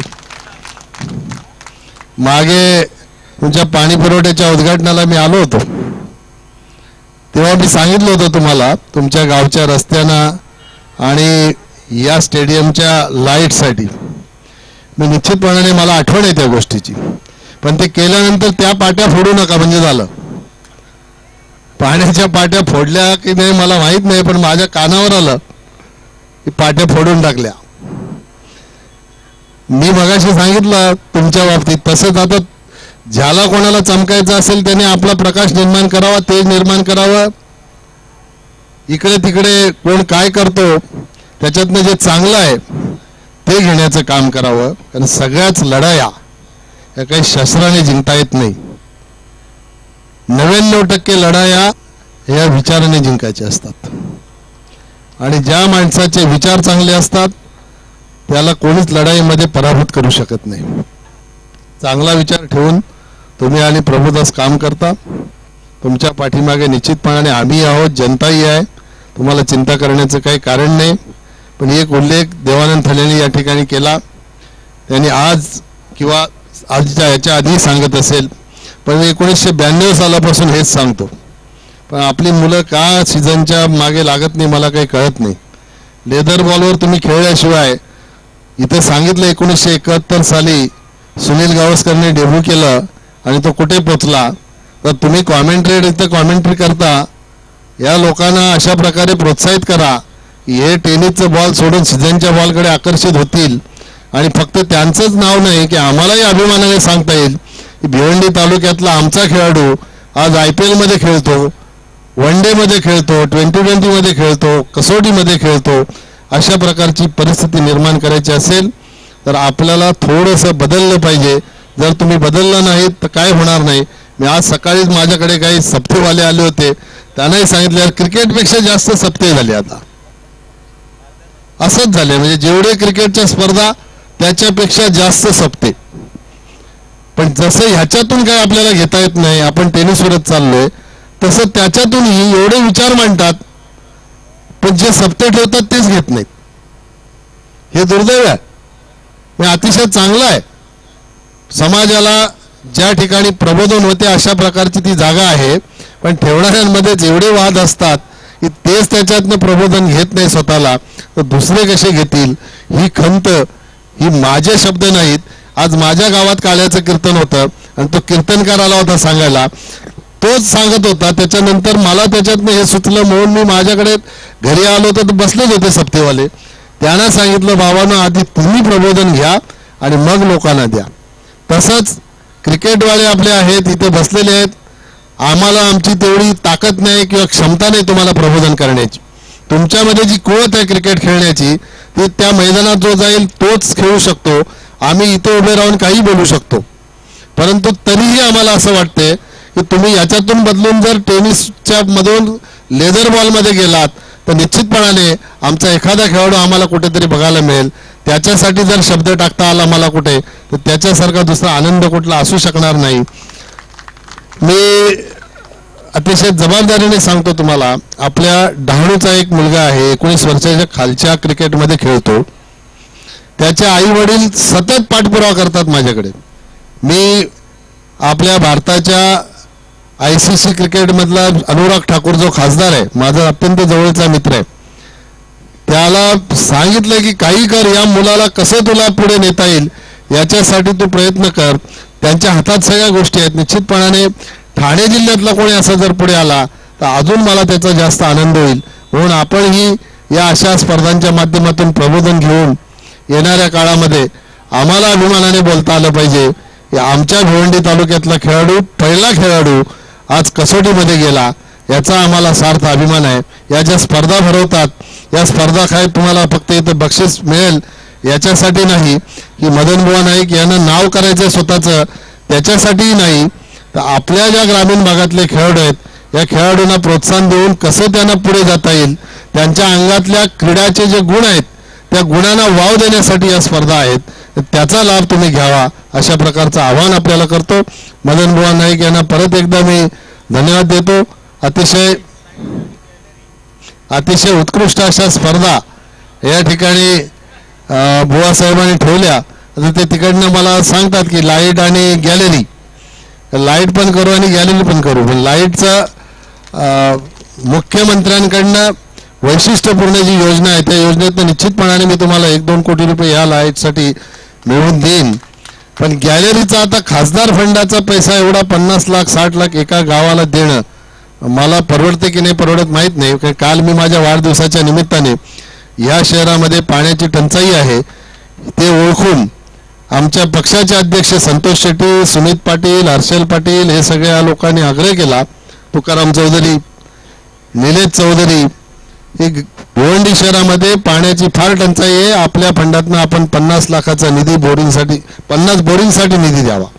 50 बोरिंगला जेवढे पैसे लागतील तेवढे कालच मी पत्र अध्यक्षाच्या हाती सुपूर्द केलं आणि आम्ही दोघांनी मिळून ते आयुक्तांना दिलं. आयुक्तांनी जिल्हाधिकाऱ्यांकडेही पोहोचवलं. त्याची प्रोसेस सुरू झाली. पाठपुरावा करा. एक 10-12 दिवसात तुम्हाला भिवंडी शहरामध्ये सगळ्या बोरिंग मारता येतील आणि लोकांची पाण्याची जी समस्या आहे ती थोड्याफार प्रमाणात कमी करता येतील. पण या गॅलरीसाठीही मी तुम्हाला शाश्वत करतो कधी मला करता येईल याच वर्षी करता येईल असं मी सांगत नाही.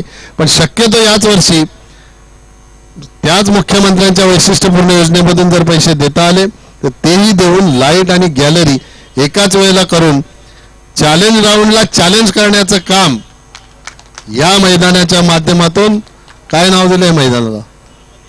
छत्रपती शिवाजी महाराज. मग आता महाराजांचं नाव असल्यावर आपण मागे कसं पडायचं? महाराजांनी तर भल्या भल्या लोकांना चॅलेंज दिलं, आव्हान दिलं. त्यांना आव्हान देणारा माणूस जन्माला आला नाही. निश्चितपणाने या सगळ्या गोष्टीची जाणीव ठेवून आपण ही कामं करूया. त्याच्यासाठी आपल्या सगळ्यांनी सहकार्य करावं अशा प्रकारचं आपल्याला आवाहन करतो. आणि आम्हाला सगळ्यांना इथं बोलवलं, आमचा मान सन्मान केला त्याबद्दल आपल्याला सगळ्यांना धन्यवाद देतो आणि माझे 2 शब्द संपवतो.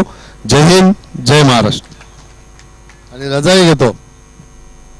साहेब झेप अशी घ्या की पाहणाऱ्यांच्या माना दुखाव्यात, आकाशाला अशी गवसणी घाला की पक्ष्यांना प्रश्न पडावा, ज्ञान इतके मिळवा की सागर अचंबित व्हावा, इतकी प्रगती करा की काळही स्तंभित व्हावा, कर्तृत्वाच्या अग्निबाणाने ध्येयाचे गगन भेदून यशाचा लख प्रकाश तुम्ही चोहीकडे पसरवाल. वाढदिवसाच्या निमित्ताने आपल्याला मनापासून शुभेच्छा. धन्यवाद साहेब. गाडी आतमध्ये आणे साहेबांच्या. गेट खोलायचे. बिल्कुल गेट खोला दोन्ही. गाड़ी आतमध्ये उभा. जब भी बोलते हैं नुक्ते पे बोलते हैं, अक्सर एक बात बोलते हैं, दीवा से उनका ताल्लुक है कि मराठी में कहते हो कि एक दिया पूरे दुनिया के अंधेरे को नहीं मिटा सकता, लेकिन पूरा दुनिया का अंधेरा एक दिए को भी नहीं मिटा सकता है. धन्यवाद साहेब. आणि सर्व मान्यवर आपल्यामधून रजा घेत आहेत. भिवंडी लोकसभेचे लोकप्रिय खासदार सन्माननीय कपिल पाटील साहेब, तर सन्माननीय संतोष शेट्टी साहेब, सन्माननीय नगरसेवक सुमित पाटील साहेब, सन्माननीय शिवसेना संपर्क तालुका प्रमुख देवानंद थळे साहेब, मनोजी गेगे साहेब, मोहनजी वल्लाल साहेब, सर्व मान्यवर आपल्यामधून या स्पर्धेला शुभेच्छा देऊन रजा घेत आहेत. धन्यवाद. आपण वेळात वेळ काढून या स्पर्धेमध्ये उपस्थित राहिलात आणि या संपूर्ण स्पर्धेला शुभेच्छा दिल्या त्याबद्दल पुनश्च एकदा आपल्या सर्वांचं मनपूर्वक हार्दिक आभार. आणि नक्कीच असंच प्रेम सन्माननीय मदन बुवा नाईक साहेबांच्यावर ठेवायचं आहे आणि या स्पर्धेला आपण जो अमूल्य वेळ दिला त्याबद्दल पुनश्च एकदा मदन बुवा नाईक साहेब, प्रभुदास नाईक, देवेंद्र नाईक, जयदुर्गा बीचच्या वतीने आपल्या सर्वांचं लाख आभार. व्यासपीठावर विराजमान आमच्या सर्व मान्यवर या ठिकाणी आलेले आहेत. सन्माननीय नगरसेवक कल्याण डोंबिवली महानगरपालिका सुनील वायले साहेब, आपलं हार्दिक स्वागत आहे. हा नक्कीच साहेबांनी सांगितलं की ठाणे जिल्ह्यातील असा लेदर क्रिकेटमधील खेळाडू आपण धनावडे कल्याणचा पाहिलेला आहे. 1009 धाबा त्यांनी ठोकल्या. तो धनावडे नक्कीच आपल्या जिल्ह्याचं, आपल्या कल्याण तालुक्याचं आणि संपूर्ण जिल्ह्याचं नाव गाजवेल लेदर क्रिकेटमधून. तर आपण आमच्या क्रीडांगणामध्ये पाहता सर्व मान्यवर रजा घेत आहेत. या स्पर्धेला उपस्थित राहून सर्वांनी नक्कीच शुभेच्छा दिलेल्या आहेत. थोडंच एकदा सर्व मान्यवरांचं, सन्माननीय प्रमुख पाहुण्यांचं लाख आभार. व्यासपीठावर विराजमान झालेल्या मान्यवरांचं आपण पुढील मॅच नंतर स्वागत सन्मान करू. चला वळूया सेमी फायनलच्या दुसऱ्या इनिंगकडे. मी विनंती करतोय कॉमेडी बॉक्स सतीश बाबे सर. धन्यवाद मनोहर तारे. 38 रनों का लक्ष्य रखा है दयानंद चोरगे फैम टीम बालाजी के सामने इस मुकाबले को जीतने के लिए. एनआर टीम से सम्मानीय खासदार Kapil Patil ji all the best कहते हुए, जबकि उन्हीं के पार्टी की टीम को अब दयानंद चोरगे फैम टीम को 38 रन चाहिए मेगा फिनाले में पहुंचने के लिए, और अगर वो पहुंचती है तो तीसरी मर्तबा रहेगा। 2 फाइनल मुकाबले हारी, अभी तक कप नहीं जीता, और एनआर पहुंचती तो दूसरी मर्तबा, लेकिन एक फाइनल को एनआर जीत चुकी। लेट देवीदास पाटिल कप को जीता था। 38 रन चाहिए, 39 रन चाहिए। ओपनर्स भेजना है और बालाजी के दोनों ओपनर्स बीच मैदान पे आते हुए, कैप्टन सोमनाथ और सूरज। खेल की शुरुआत होने जा रही है। पहले इनिशियल ओवर में माइक्रोफोन पे आ रहे हैं वॉइस ऑफ पूना नरेश डोंगे जी। धन्यवाद सिद्दीक भाबे साहब। दुसऱ्या सेमीफायनलच्या लढतीमध्ये कमी धावसंख्येवरती हा सामना आपल्याला बघायचा आहे। 6 षटकामध्ये फक्त 39 धावा। आपण पाहिलं होतं पहिल्या सेमीफायनलचा सामना 6 षटकांचा सामना होता। 4.2 षटकामध्येच 26 चेंडूमध्ये 76 धावांचं आव्हान चेस झालंय। नक्कीच या ठिकाणी सन्माननीय भाऊजी बुवा साहेबांचे जावई ॲडव्होकेट प्रल्हाद पाटील साहेबांचं आगमन झालेलं आहे। आपलं हार्दिक स्वागत, सुस्वागतम। आणि आपण पाहू शकतो की कमी धावांचं सुद्धा रक्षण केलं जाऊ शकतं। क्रिकेटमध्ये कोणताही स्कोर विजयाची गॅरंटी देऊ शकत नाही, आणि त्यामुळेच अनिश्चिततेने भरलेला हा विस्मयकारक खेळ आपण पाहतोय या मैदानामध्ये। पुढे काय होणार आहे हे आपल्याला माहित नाही। आगे क्या होने वाला ये तो पता नहीं है। अगर पता होता तो उसे फिक्सिंग कहा जाता, नहीं पता है तो असली क्रिकेट इस मैदान के ऊपर जारी। काफी रंगारंग संघर्ष, रंगारंग मुकाबला, कांटों की टक्कर। सेमीफाइनल का दूसरा मुकाबला यहाँ पर शुरू हो जाने वाला है। स्वर्गीय श्याम नाइक गैलरी एंड के साथ आरंभ करते हुए अंपायर अंकुश चौधरी को पार करेंगे इस वक्त गेंदबाज कुणाल। तो बल्लेबाजी के लिए सोमनाथ और सूरज मौजूद। सोमनाथ स्ट्राइक एंडला, सूरज नॉन स्ट्राइक एंडला।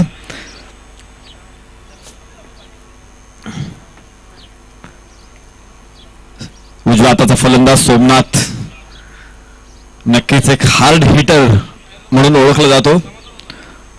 38 धावा, एक कमी धावसंख्येचं आव्हान आहे, आणि पाहूयात फलंदाज कशा प्रकारे या आव्हानाला सामोरे जातील। कुणाल लोअर फुल टॉस, खूप उशिराने त्याने बॅट फिरवली, चेंडू जाऊन दिला। मराठीमध्ये एक म्हणे, बैल गेला आणि झोपा केला। चेंडू निघून गेल्यानंतर फक्त बॅट फिरवली, परंतु चेंडू वाईड होता। एक अतिरिक्त धाव फलकावरती नोंदवली जाईल। 1 धावेने सुरुवात झाली। अशा प्रकारच्या चुका, वाह, 200वी वाईड धाव इथे नोंदवली गेली। 200वा वाईड या स्पर्धेमध्ये टाकला गेला, आणि टाकणारा गोलंदाज आहे कुणाल। स्क्वेअर लेगला यावेळेस खेळलेला हा चेंडू बॅटच्या साह्याने फिरवला होता फक्त, आणि 1 धाव मिळाली। धाव फलकावरती 2 धावा। शांतपणे सुरुवात या ठिकाणी केलेली आहे। सब्र का फल मीठा होता है। शांतता नेहमीच काहीतरी मोठं दिव्य घडून आणते, आणि आपल्याला दाखवले अनेक खेळाडूंनी, विशेषतः भारतीय क्रिकेट संघाचा संघनायक महेंद्रसिंह धोनी, भारतीय कबड्डी संघाचा संघनायक अनूप कुमार, या दोघही खेळाडूंकडे तुम्ही बघितलं ना, ते शांत दिसतात। चेहऱ्यावरची माशी उठणार नाही एवढी शांतता त्यांच्याकडे असते, परंतु जरी ते दिसत असले शांत, तरी त्यांच्या मनामध्ये खूप मोठी वादळ असतात। आणि अशी वादळ ज्यावेळेस खेळाडूंच्या मनामध्ये असतात, ती मैदानामध्ये साकारतात, त्यावेळेस नक्कीच उधाण प्राप्त होतं। यावेळेस बघा, हा चेंडू आकाशामध्ये आणि झेल टिपलाय। पहिला फलंदाज बाद, सूरज बाद। 0वरती सूरज मावळला।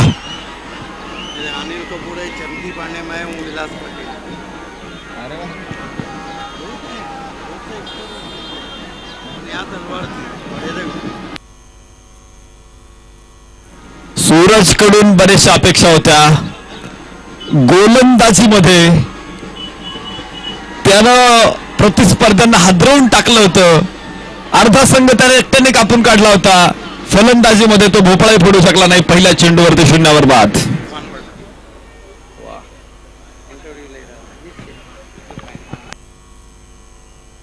बघा, 2 धावांवरती फलंदाज, पहिला फलंदाज 0वरती बाद झालेला आहे। बिल्कुल सूरज सबसे लंबी जो बाउंड्री है उसको क्लियर करने की कोशिश की थी सूरज ने।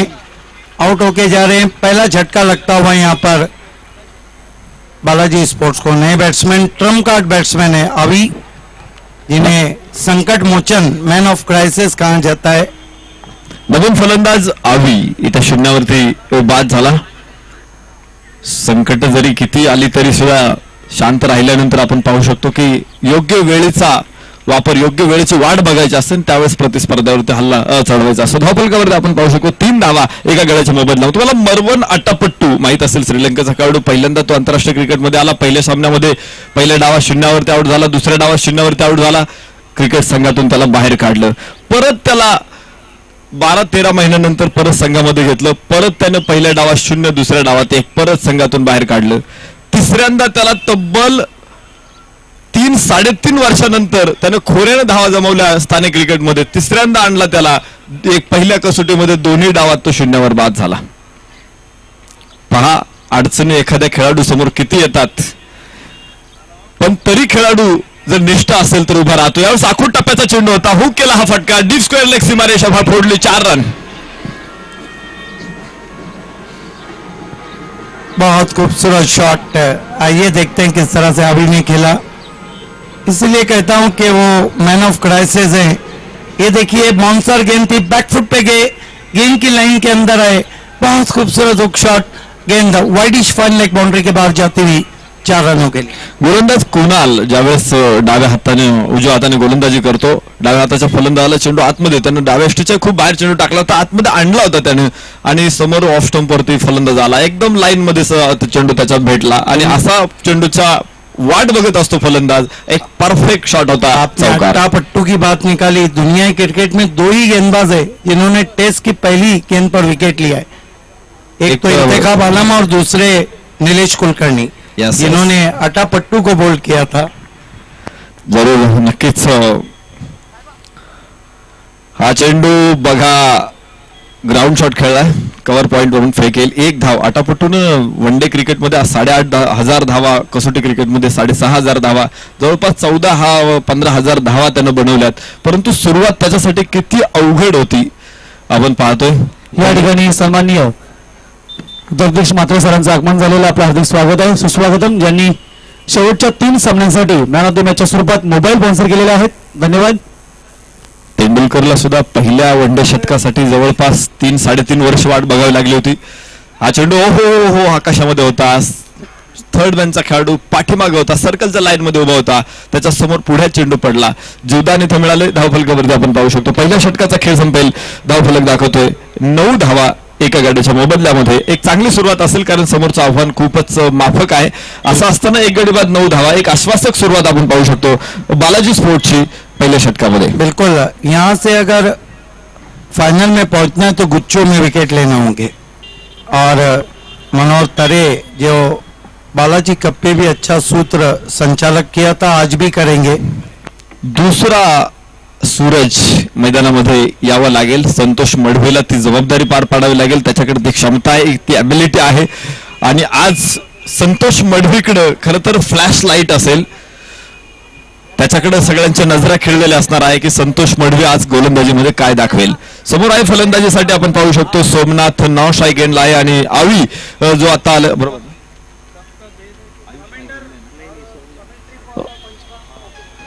सोमनाथ स्ट्राईक एंडला आहे, आवी नॉ स्ट्राईक एंडला. सलामीचा फलंदाज सोमनाथ. धावफलकावरती 9 धावा आणि गोलंदाजी मार्कवरती संतोष मडवी. बिल्कुल. इनके 2 ओवर बहुत इंपॉर्टेंट है. अगर जो गलती महेंद्रा ने की वो गलती नहीं की है यहाँ पर एनआर ने. जहाँ गैसुद्दीन को लाना चाहिए तो वहां नहीं लाया, लेकिन यहाँ संतोष को ले आए. पहिला चेंडू संतोष मडवीला आकाश दाखवलंय, आसमान दाखवलंय, मिड विकेट सीमारेषे बाहेर. षटकार. गजब का शॉट. मैंने चर्चा भी की थी कि सोमनाथ जो पहले कप हुए थे उसमें वो बल्लेबाजी को ऊपर क्यों नहीं आए. कई बार ये चर्चा की थी. क्या गजब का शॉट केला है. ओवर पिच गेंद और वैसी ही नसीहत. आज सकाळी क्वार्टर फायनल मध्ये देखील सोमनाथनं एक चांगला परफॉर्मन्स दिला होता आणि सेमीफायनल मध्ये देखील उपयुक्त सामन्यांमध्ये तो नक्कीच मोठ्या खेळी करतो आहे.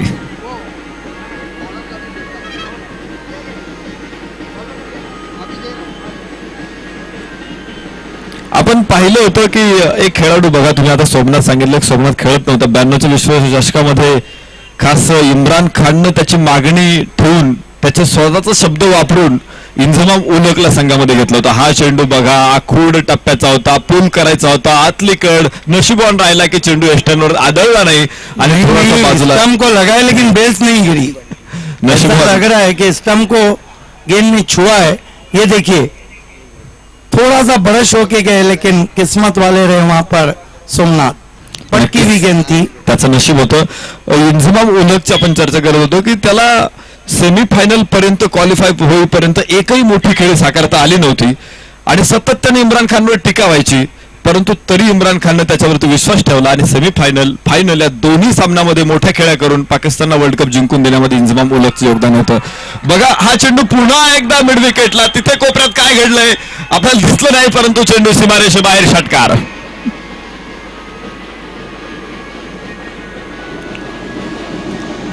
ज्यावेळेस गरज होती संघाला त्यावेळेस सोमनाथ क्लिक झालाय आणि त्याने महत्वाच्या सामन्यामध्ये आपलं योगदान दिले. आपल्या संघाला बघा कसा उंचीवरती घेऊन जातोय त्याने मारलेल्या षटकारासारखा.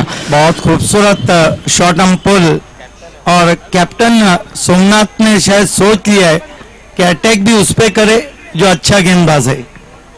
संतोष मडवीची गोलंदाजी निष्प्रभ इथे केली जाते. अफलातून what a shot, what a class, what a timing, deep cover point सीमारेषा बाहेर 4 रन. इससे अच्छा शॉट तो नहीं खेला जा सकता है.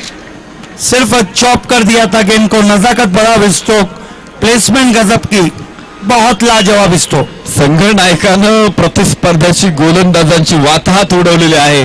कदाचित सामन्याचा निकाल स्पष्ट करतोय हा चौकार सिद्दीक सर. बहुत खूबसूरत शॉट, इससे अच्छा शॉट नहीं हो सकता है. क्लासिक स्ट्रोक देखते ही बनते हैं. 25 धावा, फक्त 13 धावा दूर, परफेक्ट बाउन्सर आणि या बाउन्सर समोर संतोष मडवीने एक चालू दिली नाही. सोमनाथची संघाचा कणा मोडला, संघनायक कोसळला. 25 धावा 2 गड्यांच्या मोबदल्यात. लेकिन कैप्टन ने लगभग फाइनल के दरवाजे पे लाके रख दिया है बालाजी स्पोर्ट्स को. बढ़िया बल्लेबाजी सोमनाथ ने आउट होने से पहले की. आणि बघा संघनायक बाद झालाय, इतकी मोठमोठी फटकेबाजी करणारा खेळाडू बाद झालाय. असं असताना देखील एकही क्षेत्ररक्षकाने एक्साइटमेंट दाखवली नाही, उत्साह दाखवला नाही, आनंद दाखवला नाही, कारण त्यांना माहित होतं की यापूर्वी त्याने काय हैदोस घातलाय आणि आपली अवस्था कशी करून टाकलेली आहे. बाद होतोय परंतु तरी देखील विजयासाठी अजून खूपच निकराची झुंज द्यावी लागेल. इथे चमत्कारच मला वाटतंय येणार बोरपाडाला सामन्यामध्ये घेऊन येऊ शकतो. बालाजी स्पोर्ट्स आघाडीवरती 25 धावा 2 गड्यांच्या मोबदल्यामध्ये. दुसरं षटकाचा खेळ अजून संपायचा आहे. संतोष मडवी आपलं षटक पुढे कंटिन्यू करताना 2 षटकार 1 चौकार सोमनाथनं त्याच्या गोलंदाजीवरती चढवला.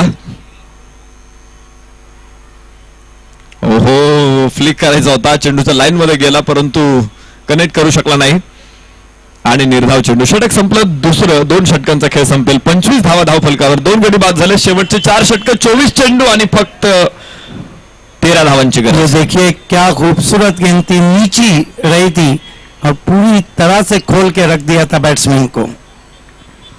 सुस्वागतम जगदीश नाईक, वंडर ऑफ भिवंडी, तसंच हिरामन दादा गोळवी, गंगाराम पाटील, नाना पाटील, केशवदादा नाईक, आपल्या सर्वांचं हार्दिक स्वागत आहे.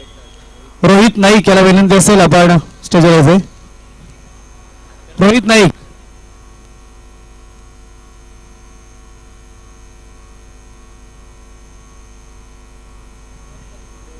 तर नक्कीच व्यासपीठावर आपण पाहतोय सर्व सन्मान्य मान्यवर, आदरणीय नगरसेवक सुनील वायले साहेब, सुंदर नाईक साहेब, निलेश दादू नाईक, एसकेएन मेकर्स क्लबचे अध्यक्ष दिलीप नाईक, ओम सर्टिफिकेटचे प्रोप्रायटर सुरेंद्र पाटील, जगदीश म्हात्रे सर, हनुमान म्हात्रे, श्याम पाटील, आमचे ॲडव्होकेट भाऊजी प्रल्हाद पाटील, आपल्या सर्वांचं हार्दिक स्वागत, सुस्वागतम.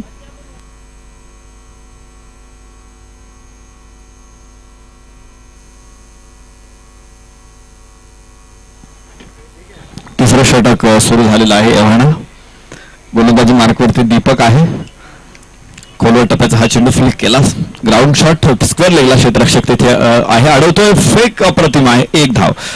सिंगल्सने सुद्धा काम चालणार आहे आणि त्यामुळे कोणत्याही प्रकारची हडबडाहट किंवा गडबड गोंधळ करण्याची गरज नाही. फलंदाजांना शांत डोक्याने, ते आता कोल्ड ब्लडेड मर्डर करू शकतात. ही परिभाषा आहे क्रिकेटची. शांत डोक्यानं ते सुद्धा या सामन्यामध्ये विजयाच्या दिशेने जाऊ शकतात. सोमनाथ यानं जो तडाखा दिला होता दुसऱ्या षटकामध्ये संतोष मढवीला, प्रेशर मध्ये आणलेला आहे येणार बोरपाडाला. पुन्हा एकदा खोलवर टप्प्याचा हा चेंडू. या स्पर्धेमध्ये विशेषतः भिवंडीच्या गोलंदाजांनी आपले छाप सोडलेले आहे. जे त्यांनी चेंडू टाकले, खूपसे चेंडू ते यॉर्कर लेंथ मध्ये टाकतात. खूप चेंडू मला बघायला मिळाले की पुढे, आणि कारण हे गरजेचं आहे. वसीम अक्रमला एकदा पत्रकारांनी प्रश्न विचारला होता की तू इतका परफेक्ट यॉर्कर कसे टाकू शकतोस, त्यावेळेस त्याने सुद्धा ते सांगितलं होतं की मी पूर्वी टेनिस बॉल क्रिकेट खेळायचो, आणि टेनिस बॉल मध्ये जर तुम्ही यॉर्कर टाकला नाही तर फलंदाज तुम्हाला कुठच्या कुठे फेकून देतो, आणि म्हणून मी तिथं मला सराव मिळाला आणि आंतरराष्ट्रीय क्रिकेटमध्ये त्याचा मला फायदा झाला. हा चेंडू बघा, मिड विकेटला पूल केलेला हा फटका, ग्राउंड शॉट सीमारेषा पार करतोय, खणखणीत चौकार, 4 धावांबरोबर धावफलक 31. बिल्कुल मैच को एनआर ने छोड़ दिया है. यहाँ पे कुणाल से गलती हो गई. संघाची बॉडी लँग्वेजच आता थोडीशी निगेटिव्ह दिसायला लागलेली आहे. हात बघा कोणाच्या कमरेवरती आले, कोणाचे दीवार पे जो बच्चे बैठे हैं आपको स्टैंड में जाना है.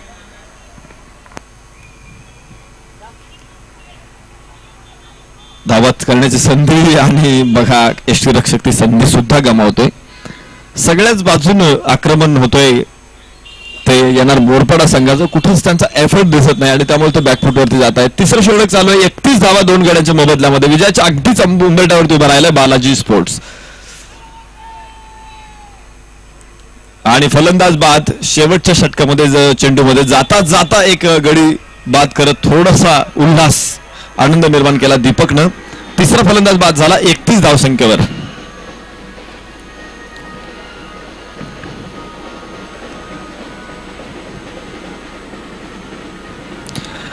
इथे संघामध्ये उत्साह जागवण्याची गरज आहे. अजूनही प्रतिकार करा, कारण सचिन तेंडुलकरला जर विचारलं तर तो नेहमी सांगतो की मला पराभव कधीच मान्य होत नाही. शेवटच्या चेंडू पर्यंत संघर्ष करण्याची माझी तयारी असते किंवा विजय मिळवण्यासाठी प्रयत्न करायची तयारी असते, आणि क्रिकेटच्या खेळाडूंनी हेच लक्षात ठेवायला पाहिजे. जरी विजयाच्या उंबरठ्यावरती उभा असला बालाजी स्पोर्ट्स तरी शेवटच्या 3 षटकामध्ये प्रतिकार करत या 7 धावा सुद्धा अडचणीत आणता येऊ शकतं. परंतु तो जोश, ते साहस या ठिकाणी अपेक्षित आहे येणार बोरपाडा संघातून.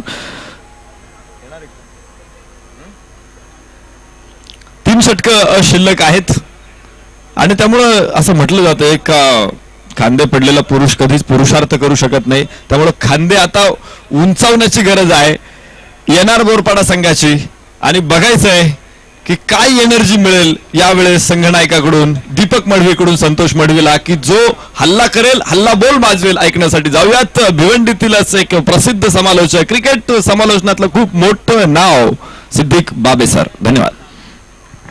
बहुत बहुत धन्यवाद डोमे सर. संतोष मढवी को कंटिन्यू रखा गया है. अब होनी को अनहोनी में बदलने के लिए कोई चमत्कार करना होगा. लगभग जीत की सुगंध यहाँ पे बालाजी स्पोर्ट ले चुकी.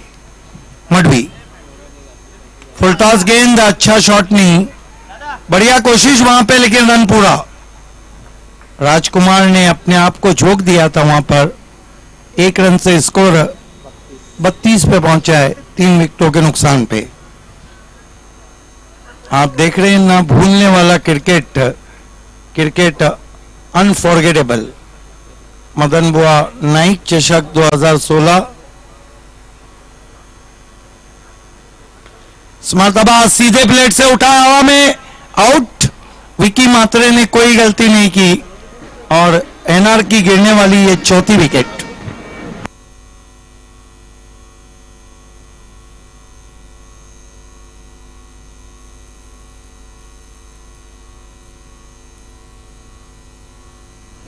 फोर्स किया था बैकफुट पे जाकर. वाइट लॉन्ग ऑन, थोड़े सीधे खड़े थे, कोई गलती नहीं की वहां पर. अभी भी 6 रन 7 रन चाहिए इस सेमीफाइनल को जीतने के लिए. या ठिकाणी सन्माननीय ॲडव्होकेट गोरखदादा भोसले आपलं हार्दिक स्वागत आहे. सुंदर गणू भोईर आपलं सुद्धा हार्दिक स्वागत आहे. उपसरपंच मनोज पाटील आपला हार्दिक स्वागत आहे, सुस्वागत. आपल्या विनंती असेल आपण स्थान बनवायचे. गेंदबाजी कर रहे हैं संतोष मडवी, नए बैट्समैन विनोद पाटिल को भेजा है. तसेच सन्माननीय भाऊजी अतुलजी गायकवाड, उद्योगपती तिसगाव यांचं आगमन झालेलं, आपलं हार्दिक स्वागत आहे. स्क्वायर कट करना चाहते थे, वाइड घोषित किया, हालांकि बल्ला जरूर चलाया था वहां पर. 1 रन से 33 पे पहुंचा है स्कोर. 4 विकेटों के नुकसान पे एनआर बोरपाड़ा के सामने बालाजी का right arm over the wicket जाते हुए. फुल टॉस गेंद टर्न किया ऑन साइड में, अच्छी फील्डिंग वहां पर. दूसरे के लिए पलट चुके हैं, लेकिन डायरेक्ट थ्रो की जरूरत थी. जहां पे 2 थे वहां पर 3 रन बनते हुए, और इन 3 रनों से 36 पे पहुंचा है स्कोर. सिर्फ 3 रन चाहिए बालाजी को इस सीजन में तीसरी मर्तबा फाइनल में पहुंचने के लिए.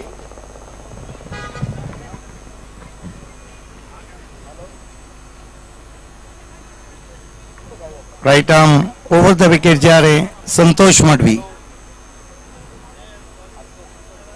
और गेंद बाउंड्री के बाहर और एनआर मदन बुआ नाइक चषक के बाहर.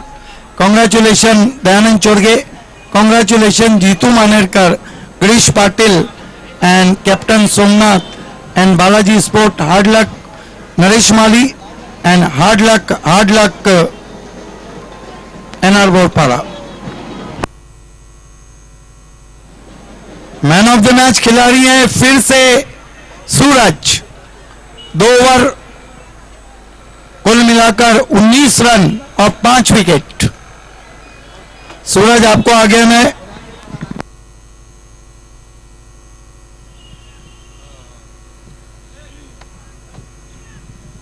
Thank you commentary box. आम आदमी पार्टी समीर भुई ने भी इस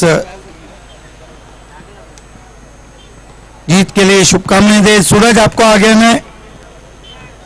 man of the match Suraj is over to Manohar तरे.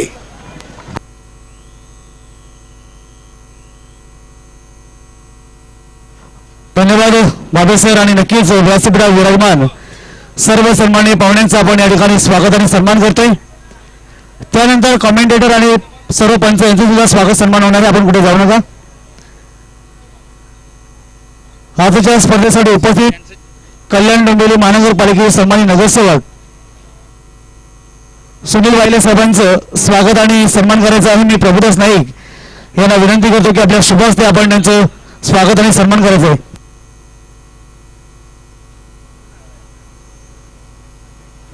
सन्मानित नगरसेवक अरुण राऊत साहेबांचं आगमन झालेलं आपलं हार्दिक स्वागत आहे. भिवंडी महानगरपालिकेचे सन्मानित नगरसेवक अरुण राऊत साहेब आपलं हार्दिक स्वागत आहे. आपल्याला विनंती असेल आपण स्थानापन्न व्हायचंय. सूरज या पुढे. सुनील वायले साहेबांना विनंती असेल अगोदर आपण मॅन ऑफ द मॅचचे ट्रॉफी द्यायचे. सन्मानित नगरसेवक कल्याण डोंबिवली महानगरपालिका सूरजला आपण प्रथमतः मॅन ऑफ द मॅचची ट्रॉफी आणि गिफ्ट वाउचर द्यायचे. त्यानंतर लगेच प्रभुदासला विनंती असेल की आपल्या शुभ हस्ते